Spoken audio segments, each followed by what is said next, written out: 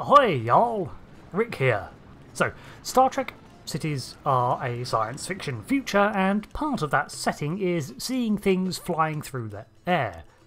While not Star Wars' Coruscant levels of traffic, there undoubtedly exists technologies within Star Trek that take the place of such everyday transportations. However, despite their existence, we do not see many air cars, flying taxis or whatever.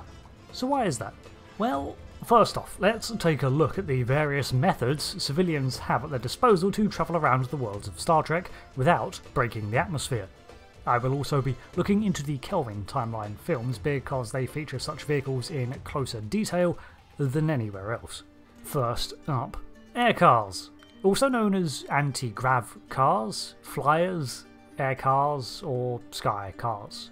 These are privately owned vehicles that contain anti-gravity units and fusion drives, something far less powerful than impulse drives, and they zip around predetermined lanes between buildings in cities. They feature a high degree of automation, but did also have manual controls and reached speeds of around 160 km per hour, although speed limits likely applied in populated areas. You could take sky cars out of the cities and use them pretty much to travel anywhere across the planet.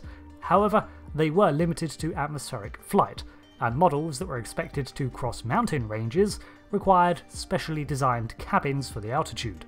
There were transport industries that managed lines of these air cars, akin to buses or coaches, and seated multiple people, as well as personal ones, and these were a common sight on planets across the galaxy, although infrequent on Earth.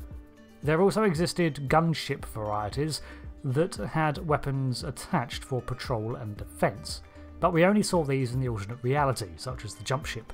A cousin of the air car is the hover car. A hover car is built in a similar principle, but the anti-grav unit is similar to that of a gravity sled and does not elevate the car above a certain height, usually only several feet.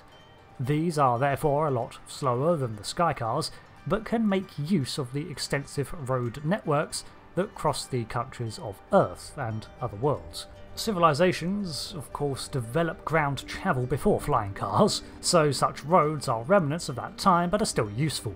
At ground level, they likely still abide by a similar highway rule set as current-day cars, and we see even law enforcement versions, again in the Kelvin films, although that is more of a hover bike than a car. Saying this, there are also still cars that operated in contact with the ground, the Argo buggy being one example that springs to mind, although that was a Starfleet creation. Nonetheless, it shows that wheeled vehicles were still in use too, for situations where anti-grav was not feasible, admittedly less common in secure cities, or just for ease of use. One thing we do see frequently, however, is the extensive use of shuttlecraft and runabouts to navigate around the planet. Shuttles are of comparable size to sky cars, slightly larger depending on the model, but have the advantage of being pressurised and capable of leaving the atmosphere. On top of this, they rely not on anti-grav generators, but impulse engines. The speeds achievable by impulse are incredible factors, in the vacuum of space even nearing light speeds. Not so in atmosphere. For a start, any object that accelerated to near light speeds in an atmosphere is not going to be very popular with that planet's inhabitants. For about 3 seconds, and then they'd be dead. To be fair, only really starships can achieve that kind of speed, but the impulse drives of shuttles are nothing to be sniffed at, so limits would be in place for sure. Vessels that leave the atmosphere have to be booked or flight plans logged and are strictly monitored, probably by transport offices or Starfleet.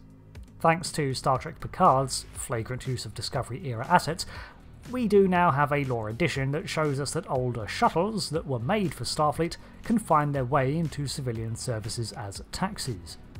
Old shuttles are outclassed in Starfleet with newer ones that are faster and longer ranging, but that does not mean the old ones are useless, especially in an atmosphere where top speeds are heavily limited and they do not need to engage in far-ranging survey missions or the like.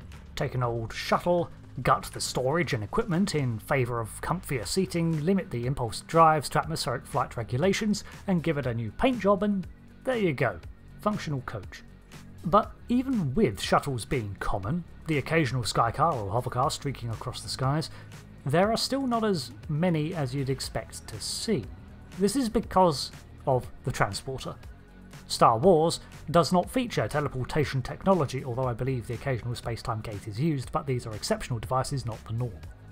Star Trek, on the other hand, has always had transporters, and they are rated as being the safest form of travel ever. Transporter booths are commonplace on street corners, featuring a series of programmed destinations to receiving booths.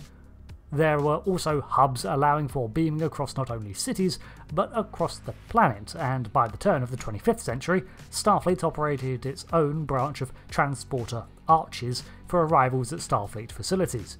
As for crossing oceans, well, vehicles are mostly redundant because of the ease of hovercar travel, with this technology functioning over water surfaces too. However, there were recreational boats such as the Grentham Water Hopper.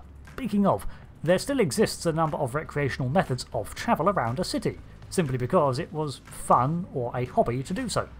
Older, wheeled cars, not just the ones still in operation, but restored or replica relics of earlier centuries still existed, with aficionados of early technology like Tom Paris or the alternate James Kirk still restoring and working on such creations.